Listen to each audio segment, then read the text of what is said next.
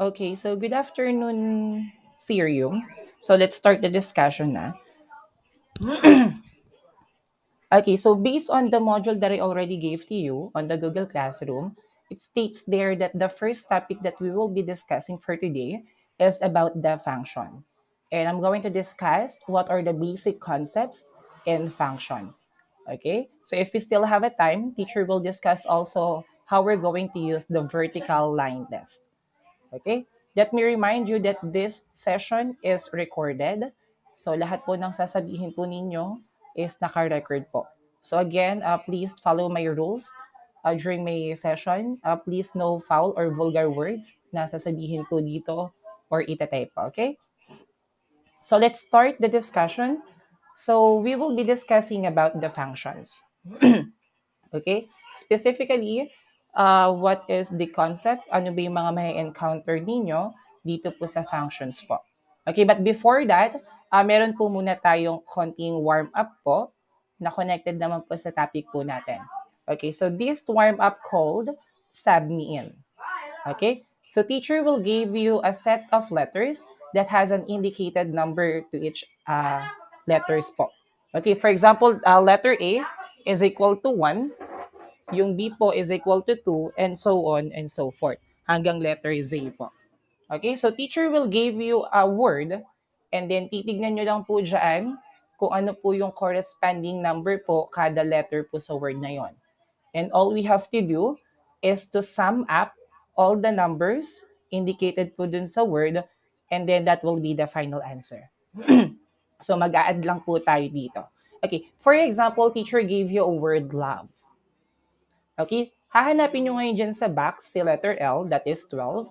Sa O po is 15. V is 22, and then E is 5. So all you have to do is to add all the numbers, and then the answer is 54.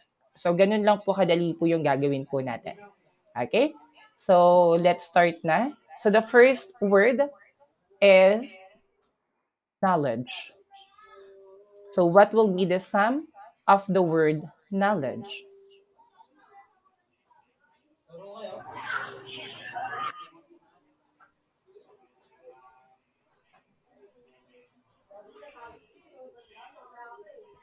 Okay, so if you want to answer, you can open your microphone. If you don't want to, just type your answer on the chat Sir, box. 96 po. Okay, Angela, your answer is 96. Okay, Yes, sir. so check natin yung iba. So may sagot na si May Angela, and the answer daw is 96. Sir, 91. Okay, si Desiree, it's 91. 96 po, sir. Rizal also answered 96. 89, sir. Okay, Batallones, 89. Okay, so let's see what will be the answer for this word. Okay, so the knowledge is equal to 96.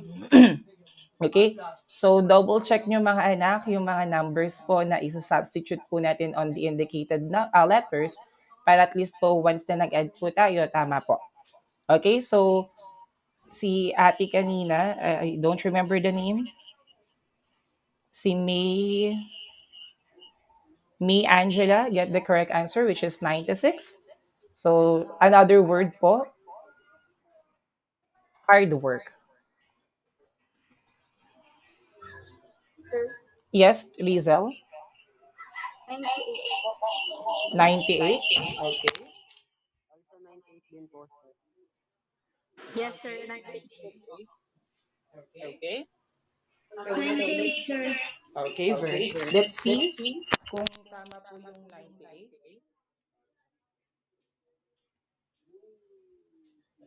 Okay, so the word hard work has a sum of 98. So all of you get the correct answer naman. Okay? Sir, para saan po yung ginawa natin kanina? Okay, on function po kasi, involved po dito yung substitution po. Okay, if you're already familiar with substitution, it's very easy for you to understand what is the function is. Okay, so without further ado, let's start the discussion na. So this is about function versus relations. Okay? So ano po ba yung function? Ano po ba yung relation? So pag sinabi nating relation, this is the relationship ng dalawa pong set of information. Okay, so we have two sets, that is the x and the y. So aalamin lang po natin kung ano po ba yung relasyon nilang dalawa sa isa't isa. Okay? And kapag sinabi naman nating function, this is also a binary relation between the two sets din. Okay, yun nga lang, each element on the first set should have an exactly one element on the second set. Okay? Ulitin ko, kapag sinabi natin function, kailangan po yung isang element po on the first set, kailangan yung corresponding element po niya sa kabila is exactly one value. Okay, the two sets called the domain and range. Okay, si domain po, kahit ilan po yan, basta po yung corresponding po niya na value on the other side, which is the range, is kailangan po isa lang. Okay? Function po kasi is para siyang machine na kung saan once we input data, may lalabas pong output. And that output is related doon sa input po. Kaya po kailangan po in each domain, meron lang po one particular value on the range. So, we usually represent the function by this equation. So, pwedeng y or f of x. Excuse me. So, wag po tayong malilito kung minsan isusulat ni teacher na equation is y, tas minsan naman f of x. Lagi lang pong tatandaan na si y po tsaka si f of x is just the same. Okay? So, yun po yung ibig sabihin po ni function tsaka ni relation. Now, ano pa ba? Okay, si y po, tinatawag po natin yung dependent variable. Okay, si x naman po is the independent variable. Okay, yung independent variable po o yung x po natin, siya po yung tinatawag din nating domain of the function. Okay, so wag tayo malilito dun sa tatlong word, domain, independent, tsaka yung x. Okay, so yan silang tatlo, pareho lang po yan. Okay, and of course, for the dependent variable naman po, ang tawag naman po sa kanya is the range of the function. And that is also the y. Okay?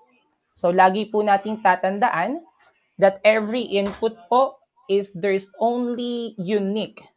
Okay, there's only one corresponding output po. So, isang input, isang output lang. Or maybe dalawang input, isang output lang. Ang mahalaga po is iisa lang po ang output po kada element sa domain. Okay? So, para po mas malinaw po or para mas makita po ninyo ng maayos, so explain na rin ni teacher sa inyo yung relation. Okay? So, sa relation po, meron po tayong 4 na types. So, the first type of the relation is the one-to-one correspondence. Okay? So, one-to-one, tandaan ha. So, ito yung unang-unang types ng relation, one-to-one. We also have one-to-many correspondence. We have many-to-one correspondence. And the last type of the relations is many-to-many correspondence. So, iisa-isahin ni teacher yan kung ano po ba yung itsura po ng bawat correspondence na yan. And sasabihin na rin ni teacher kung paano natin malalaman kung si relation ba is a function. Okay, kailan natin masasabi na ang relation is function, kailan natin masasabi na ang relation is hindi function. Okay? So, for example here, yan. So, we will be determining if this data set or this set of data is representing a function. Okay? Sir, paano namin yan gagawin? Or paano namin malalaman yan kung eto bang data na to o yung set po na binigay po ni teacher is a function?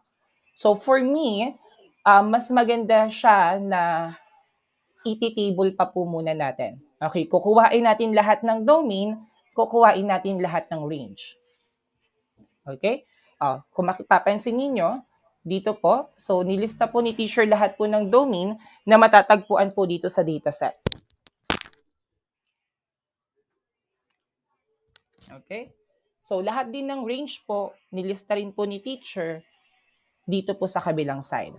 Okay, ang next naman pong gagawin natin dyan, once po na na-indicate na natin kung nasan si domain dyan, nasan si range, hahanapin natin yung mga corresponding nila. Okay, for example, sa domain, si letter A, ano ba yung corresponding range niya? So, si A po is corresponds with x squared. Si square root ng y correspond with 1 over z. Si 13 po is for 2D. And then si Q po is ST. So kung mapapansin ninyo dyan, children, isang domain, isang range. Okay? And by that, masasabi po natin na ito pong example na ito is a one-to-one correspondence. Okay?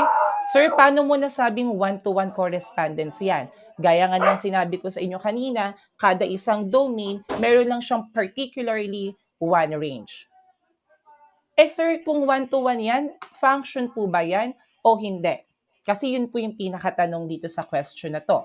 Now, sabi kanina sa definition ni function, na dapat daw po for each element on your domain, there's only one or exactly one element sa range. So, since tag-iisa lang naman yan sila, wala naman pong iba, na I mean sa isang domain, dalawang range, wala naman pong ganong scenario. Therefore, a one-to-one correspondence is also a function. Okay? Tandaan po natin na si one-to-one po is also a function. Another example. So let's determine naman daw that this set of data, Philippines, Manila, Indonesia, Jakarta, Thailand, Bangkok, Indonesia, Bali, can represent a function. Okay? So, para mas ma-visualize natin, lagi nyo dapat itong gawin, pero kung kaya nyo naman na siyang sagutan sa isang tingin lang, kung ganito po yung ibibigay sa inyong set, much better. Pero kung nalilito pa po tayo, don't worry, pwede po tayo mag-arrange po ng domain and then ng range. Okay? Kung mapapansin niyo, 4 po yung given or 4 yung dataset po. Pero ang nakalagay lang sa domain is 3. Sir, bakit ganon? Okay? Si Indonesia po kasi is naulit lang. So kapag may ganun po kayong scenario na may encounter, parang naulit lang po yung word, naulit lang po yung number, you're going to write it as 1. Okay? Para hindi na rin po redundancy dun sa gagawin nyo pong table. So, si Philippines po, so isa lang naman siya. So, si Indonesia, I write it as 1 kahit po naulit po siya ng sa set po natin. And then si Thailand po. Now, dito naman sa range, since wala naman pong naulit, so sinulat ko po siya lahat. So we have here Manila, Jakarta, Bangkok, and Bali. Okay, so lahat yan sinulat ko po dito sa range. Now, para malaman natin kung ano po yung correspondence na gagamitin po natin and para po malaman natin if it can represent a function, okay, pagtatapat-tapatin po natin sila. Ibig sabihin, yung mga magkaka-correspond, pagtatapat-tapatin po natin.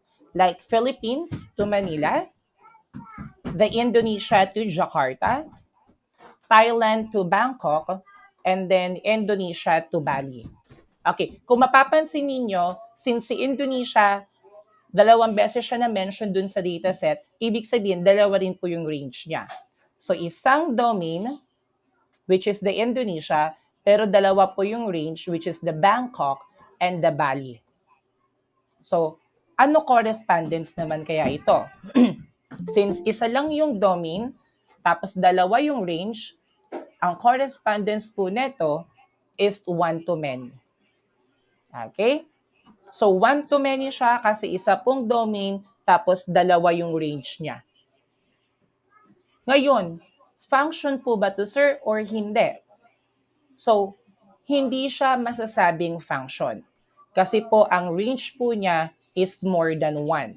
And it should be exactly 1 lang para masabing function. Pero since dalawa siya, one-to-many is not a function. So this example is a one-to-many correspondence, but this is not a function. Okay? Ulitin natin ha. So one-to-one, that is a function. One-to-many, not function. Another one. So determine if the f of x is equal to 3x squared represents a data or a function. Sorry. Okay? So unang gagawin natin dyan is magbibigay dapat tayo ng value ng x. Okay? So sa value naman po ng x, kahit ano po yan. Okay, so it's up to you or it's up to the given kung ano po yung ilalagay pong value ng x. Now, kapag po ba si x po natin is negative 2, ano kaya po ang magiging f of x natin or what will be the results or what will be the y on this table? Sige. Anyone who can answer me? Sir, Yes? positive 12 po. Joffrey, again, it's positive. Positive 12 po. Okay, so very good, Joffrey. So once we substitute the value of x, which is negative 2, dito po sa equation po natin, the value of f of x or the value of y will be 12. Okay? So, nagets po ba yun ng lahat? Or kailangan i-explain po ni teacher? How do we get positive 12? Explain po. Okay. So, ang nangyari po kasi, this is the equation itself. So, f of x, sorry, hold on.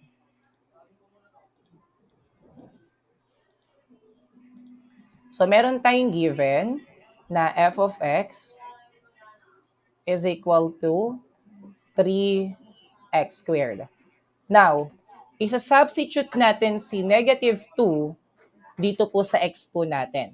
So, magiging 3 times negative 2, then don't forget the exponent 2. Then, do the PEMDAS rule. So, unahin natin si exponent, which is negative 2 squared, will become positive 4. Okay? Kasi every negative po na i-squared po natin, ang result po niyan lagi is positive. So, magiging positive 4. And that will be the time na i-multiply natin si 4 kay 3. Kaya po, 3 times 4 is equal to 12. So, the value of f of x, once we substitute the x as negative 2, ang answer po is positive 12. So, ganun lang po siya. Okay, lagi lang po natin susundan po yung PEMDAS rule po. How about if the x is negative 1? What will be the value of f of x? Positive 3 po, sir. Okay, very good. So that will be positive 3. Okay, same process ng ginawa po natin kanina. All we have to do is to substitute the negative 1 sa x. So that will be negative 1 times negative 1 is positive 1. Then times 3, kaya po positive 3. Okay? So, paano naman kapag 1? Positive 3 po, sir. Ayan, very good. So, also, it is positive 3. And of course, kapag 2, ang answer is? Positive 12. Okay. That is also positive 12. So, ganun lang po yung gagawin natin kapag po magsasubstitute tayo. Ang tanong, what type of relation is this?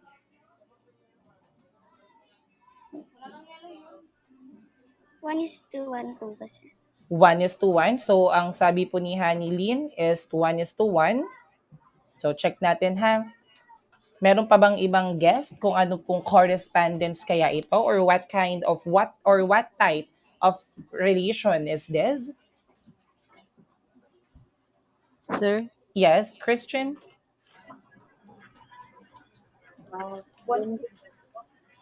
Sorry again, Christian. I didn't hear you. It's 1. Many to 1 po. Many to 1. Okay. Meron pa po bang gustong mag...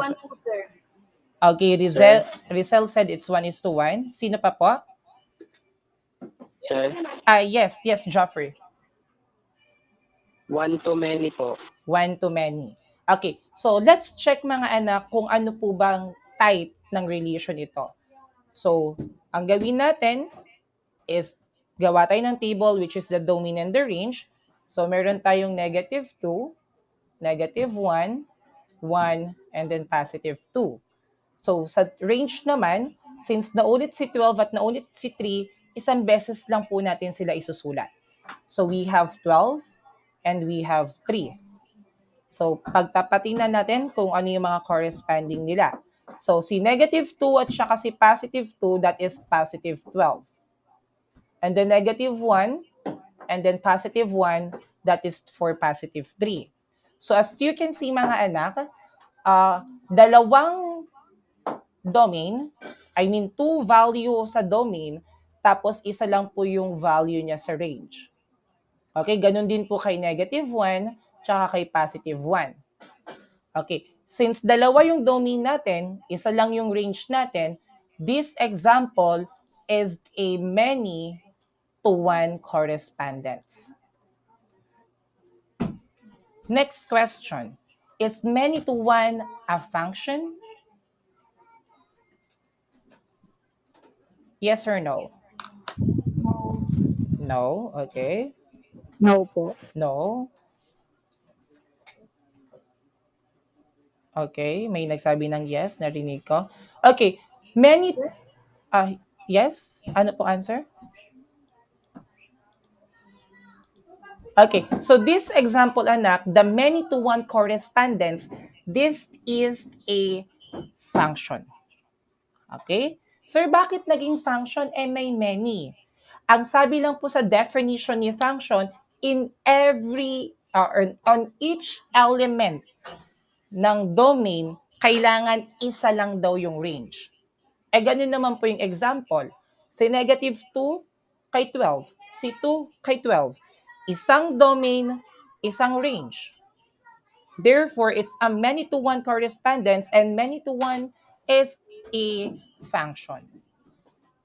Okay? Kasi isa lang naman po yung corresponding range kahit po dalawa yung domain natin. Okay lang po yun. As long na 1 lang po yung range, we can call it a function. Okay? So, review. 1 to 1, that is a function. 1 to many, not a function. Many to 1, function. How about this one? So, if we're going to determine the f of x is equal to the square root of x, kung makakapag-represent daw po ba ito ng function. So, for example, we have 1, 2, 3, 4, 5, pero it's continuous, okay, and this will be the range, the 2, 1, 2, 4, 7, it will be resulting on many to many. Okay, and many to many mga anak, this is not a function. Kasi po, yung range po niya, naka-mention po many. So, kapag puro many po yung nandito, ibig sabihin, it's not a function. Kapag 1 lang po, it's a function. Okay? So, sir, sino sa apat na yon yung function? Sino sa apat na yon yung hindi function? So, ang function lang po sa relations is the 1 to 1 and then many to 1.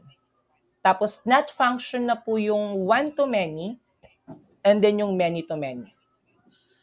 Yun lang yung lagi yung tatandaan mga anak. Okay, that is the easiest way for us to determine if the given is a function or not. Okay? So let's try. Okay? Before we try it, meron po ba kayong tanong doon po sa types po ng relations? None. Wala na, sir. Wala naman. Okay, so since you don't have any question regarding on the types of the relations, so let's try a few exercises. Okay, madali lang naman to. All you have to do is to determine if the following sets of ordered pairs is a function. Okay, syempre bago natin masabing function, we need to tell first what types of relation is it. Okay, so let's start with letter A.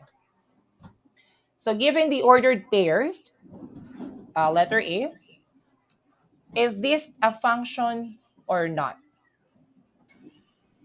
Not po. Function po, sir. Ashley said not, Rizel said function. So let's see kung ano ang answer. So this is a function. Okay. Rizel, since you answered me function, what types of relations is this?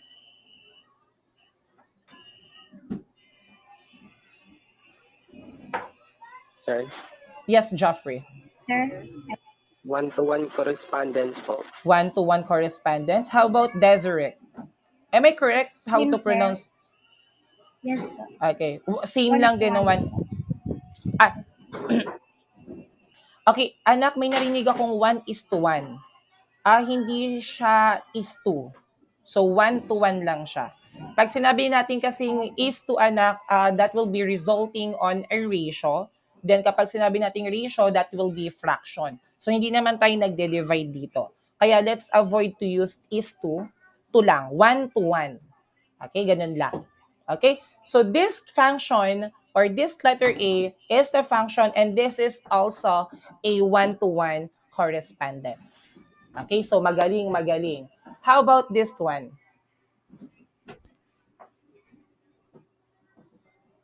Okay, how about letter B? So what will be your answer? Is it a function or not? Function po, sir. Okay, so this is a function. And then what types of relations? One-to-one po. Very good. One is to one also, sir. Very good. So this is a function. At the same time, this is a one-to-one correspondence. Okay, mahusay. How about letter C?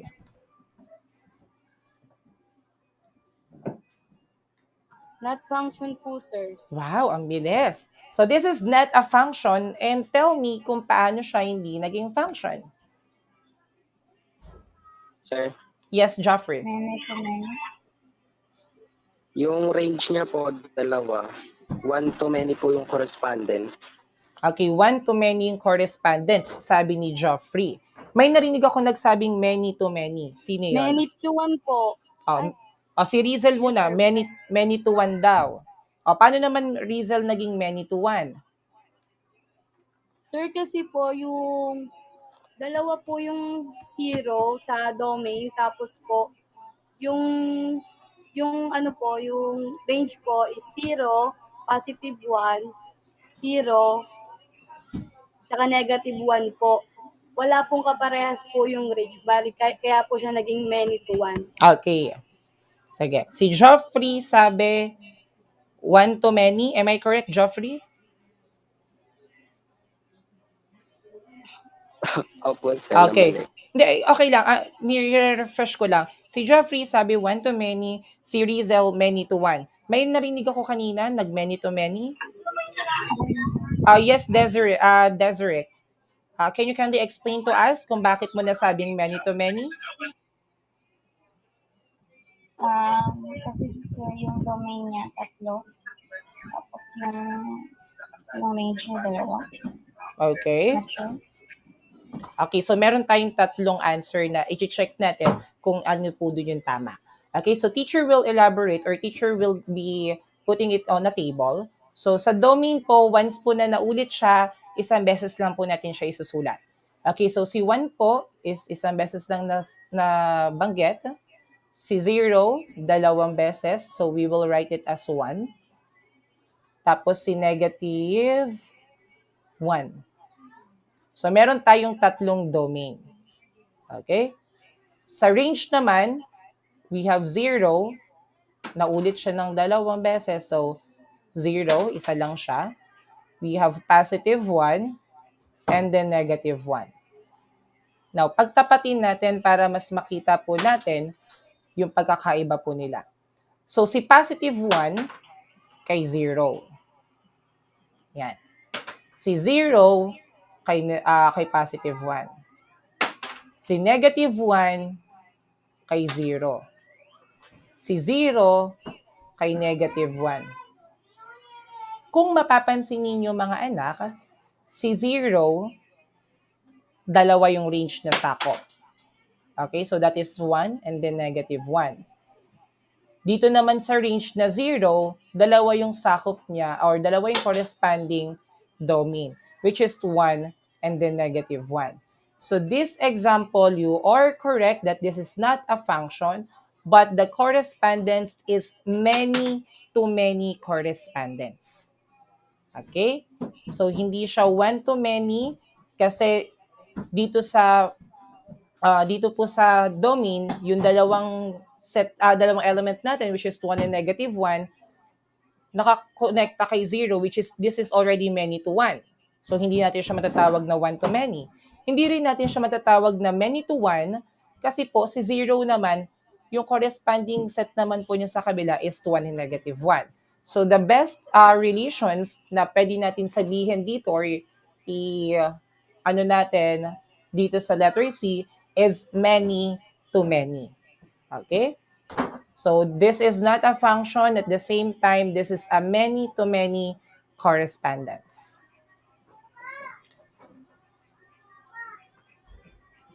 Okay, next one. Letter D.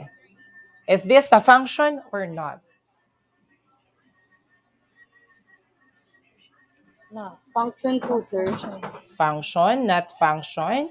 Okay, so let's see if letter D is a function or not. So this is a function. Sino po makakapagsabi sa akin bakit or what type of relation yung example letter D? Okay, it's many to 1. So that is correct. So letter D is the function kasi po it is many to 1. So pakita natin. So sa letter D, meron tayong 4 or 5 domain, which is negative 2, negative 1, 0, 1, tsaka 2. Tapos sa range natin, si 4 na ulit. So sulat lang natin siya ng isa. So we have 4. Si 1 na ulit din, sulat natin ng isa, and then si 0. Okay, pagtapatin natin. So si negative 2, tsaka si positive 2 kay 4. Si negative 1, tsaka si positive 1 kay positive 1. And then si 0 kay 0. So kung mapapansin po natin po dito sa given po natin, so dalawang domain po, which is negative 2 tsaka positive 2, isa lang po yung corresponding range, which is 4. Ganon din po kay negative 1 tsaka kay positive 1, dalawang domain, then isang range lang po yung corresponding nila, which is positive 1. Therefore, this letter D is a function, and this is a many to 1 correspondence. Okay? So, malinaw po ba sa inyo kung ano po yung types ng relation? Malinaw po, sir. Okay, so malinaw naman na po. So let's have the conclusion about the function and then the relation. Ulitin lang ni teacher na hindi po lahat ng relation function. Sir, alin lang ulit doon sa relation yung matatawag natin na function? That is the one-to-one correspondence and then the many-to-one correspondence. Aside from that, hindi na po sila function. Pero, lahat ng function is a relation. Okay? So, not every relation is a function, but every function is a relation. So, yan po yung conclusion and definition for the function versus relations. And always, the definition, take down notes. Lagi ito laging tatandaan na kapag sinabi nating function, kailangan si element kay x is exactly one element lang po kay y. Or it corresponds at exactly one element kay y. So, lagi niyong tandaan yan ha. Kahit madami po kay domain, basta iisa lang po yung range nilang corresponding, that is still a function. Pero kapag marami na pong range, that is not a function po. So, yan po yung function versus relation. Okay? Maliwanag? Okay. Now, vertical line test. Okay? Sir, para sa naman yung vertical line test na yan? So, vertical line test is ginagamit po natin yan kapag po ang given is graph. And ipapa-determine po sa atin if the graph is a function or not.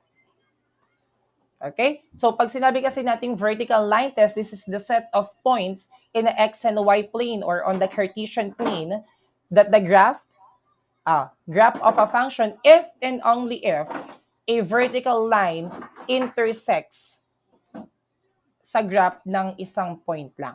At most, 1 point. So kapag nag-drawing daw tayo ng vertical line dun sa graph natin, kailangan po mag-i-intersect si graph, mag-i-intersect si vertical line sa iisang point lang. So kapag hindi sila, or kapag nag-intersect sila on more than one, automatically po, the graph is not a function. Okay? So, ito po yung mga example na graph. Ipapakita ko po sa inyo. And nandito na rin po yung identification if this is a function or not.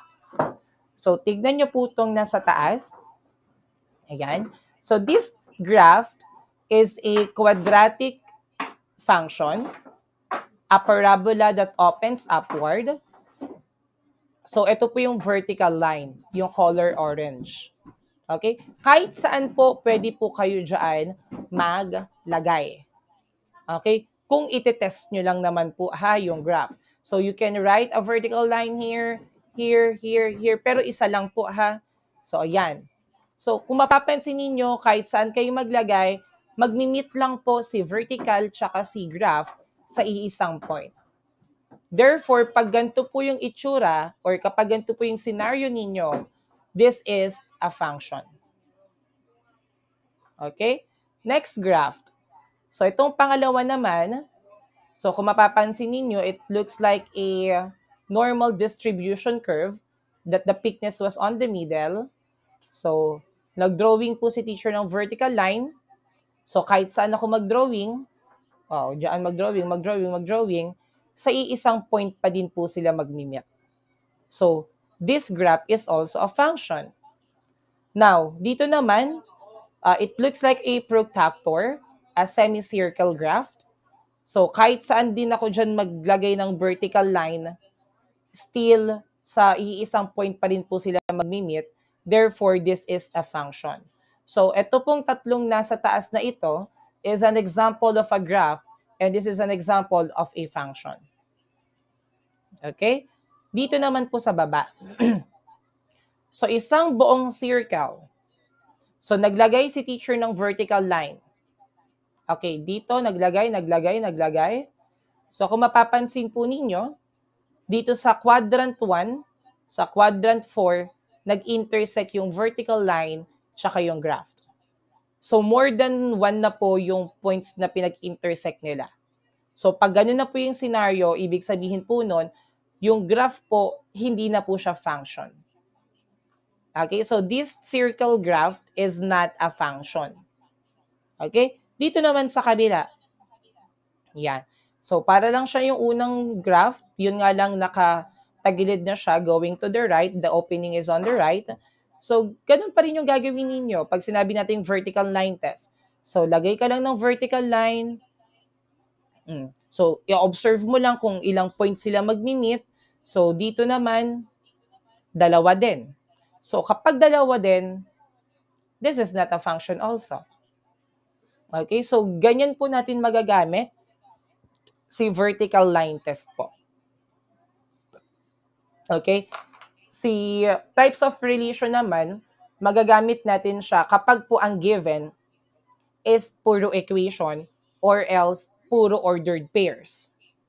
So, by the use of the types of relations, malalaman po natin kung function o hindi. Pero kapag graph ang given, ito po ang gagamitin natin, which is the vertical line test. Para mas mabilis po natin malalaman kung yung graph po ba na ginawa po natin is a function or not. So, yun po yung dalawa way para malaman po natin kung function o hindi.